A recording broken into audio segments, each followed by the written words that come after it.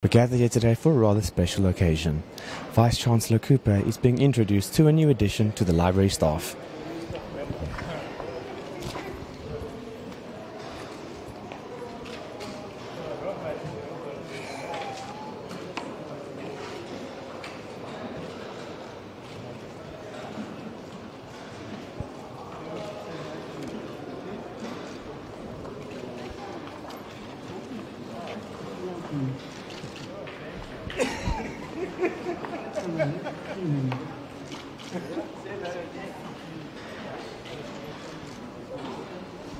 Welcome. What is your name?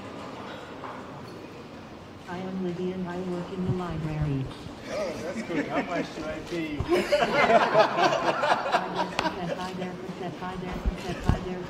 Hi there, So you don't need to be paid, right? We are honored to have you here. Please enjoy your time here. Welcome. Where's the auditorium? Where's the auditorium? The auditorium is just to the left after you enter the turnstiles by the circulation desk. Okay, wonderful. That's very good directions. Eh? Where's the circulation desk? Where's the circulation desk? I need to return some books. Where's the circulation desk? Oh, she's shy now. Where's the information Welcome. desk? Tell me about the library. I think I am smart. I know It you seems that I am wrong. Where's the auditorium? The auditorium is just to the left after you enter the turnstiles by the circulation desk. Okay, I think I'll go there now. Tell me about the library. The library of the University of Pretoria is regarded as one of the best university libraries in South Africa. It provides a comprehensive information service for the university students and staff members. What is research data management? Research data management, or RDM, is a term that describes the organization, storage, preservation, and sharing of data collected and used in a research project. It involves the everyday management of research data during the lifetime of a research project. For example, using consistent file naming conventions. It also involves decisions about how data will be preserved and shared after the project is completed. For example, depositing the data in a repository for long-term archiving and access. I need to upload my dissertation. Not? I am neither a meatarian nor vegetarian, but I am a foodie. Actually, have some students to interact with as well. He asked the questions. Welcome. How are you? I am fantastic, and you? I'm sad. What can I do to help? I need some advice. Sure, what can I help with? Tell me more about the library. What can I do for you? Tell me about the library.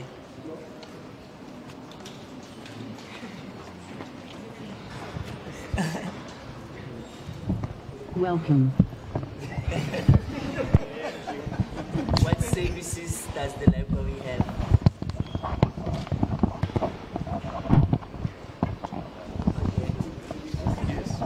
Welcome.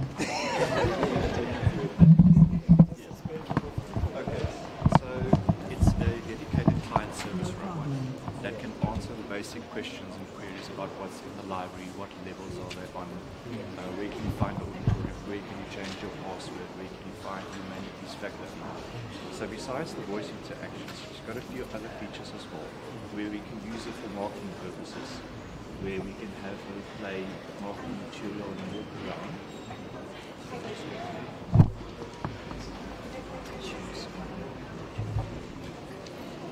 So we can actually have her play some of the information. And Whenever you come to the library, you always discover some new and exciting stuff.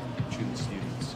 So instead of just having the dedicated line, you can have her, and she's got optical avoidance, object avoidance. So she doesn't bump into people, so she can actually walk around by herself and display the multiple visual that we have. In addition to that, we can also then set options where she can questions and answers, and we can have some exit polls. So as an example, we can actually have our own dedicated client survey, so we can get feedback from our clients. I have a question for you. So she'll just walk around and ask you, what is your experience with the library so far? And then you can select your answer, and you'll see on her face that she's actually quite happy with some of the answers that we give. And shows a little heart. And then she's got some other features as well where we can change that on a regular basis. So she's operated by the cloud. She's connected to IBM WhatsApp. So she does the voice recognition, language recognition, and connects it to the library's set of services. So she checks against that regularly. So we're going to open up a lot more features with her. But she basically lasts the whole day, so she can operate the whole day, full charge in the whole day. And she will get smarter as we go along. Yeah. Definitely. Yeah, definitely. So, definitely connected to AI. And as I mentioned, now we're going to integrate it with even more advanced artificial intelligence systems as we go along. So it's, I think it's a first for us in terms of using robotics and artificial intelligence for service delivery. So we also have some learning to do. Yeah. And herself as well. Yeah. Yes. Yeah. But I'm sure you'll be proud to hear or to know that we're the first library in South Africa to have To do that. So you might be seeing more of her in the future. Yes. So keeping in mind what we do. Oh, you want me to turn around? I need that photo. 50 years to go viral. I have a question for you.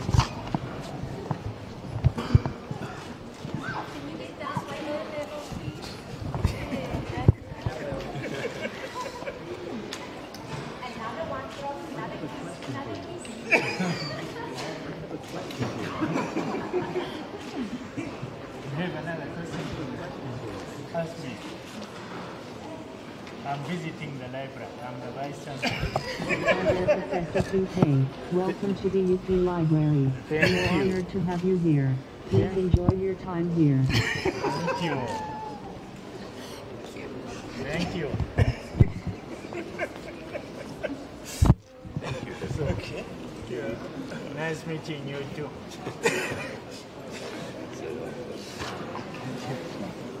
So she's got over 60 sensors throughout Good her luck body. to rub my head. So facial recognition, 3D cameras right in front, over there, motion sensors. If the battery runs flat, she goes to charge by herself, so we don't even need to look at her battery life. She walks and finds the charger and just connects itself.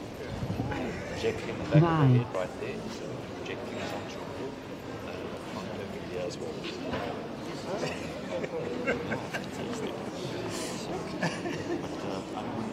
No, that's fine. We also, the principal must pay attention to us as well. Yes, definitely. Go to the wall.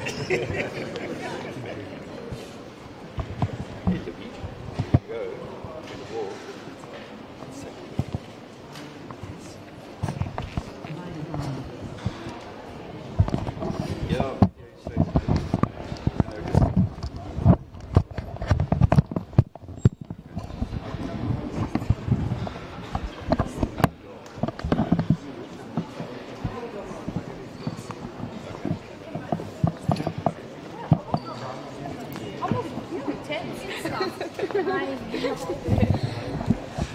Okay, I'm here with. Tshepang, And what are you guys studying? at the University of Pretoria. What are you studying? We're studying BA Drama.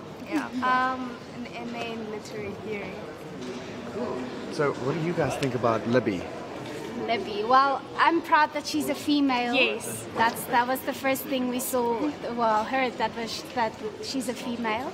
And I think it's really cool that South Africa is actually evolving with the world and taking on something like this. Yeah, new challenges. It's very interesting. Obviously, there need still improvements, but I'm very impressed. It's cute. It's very cute. It's a step forward. Yeah, I definitely agree that it's quite cute. and it was just fun to see it. Probably won't use it, but I'm glad it exists. Yeah. The thing is just, it's not, obviously improvements like with African accents and even us, you know, improving those that they can understand our accents as well. Would you guys be more likely to ask a librarian for help, or would you ever possibly in the future approach Libby?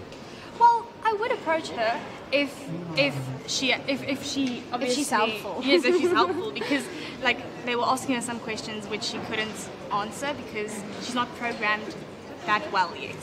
So, but obviously if she could, then I would definitely go up to her and ask her. And what would you guys, if you could ask her anything, what would you like to ask Libby? Well, to tell me a joke. Especially when we're looking for books. Yeah, I'd definitely just ask her to get the books for me, because sometimes it's a hassle. If she can do that, sure, I'll use it. Or if she can Libby tell up us and I'll exactly do where the book that we're looking for is, you know. Thank you very much. Thank you. I'm Ricardo Teixeira reporting live for PDBY. Please tune in again at 2:30 when we interview Libby's creator, Isaac. Thank you.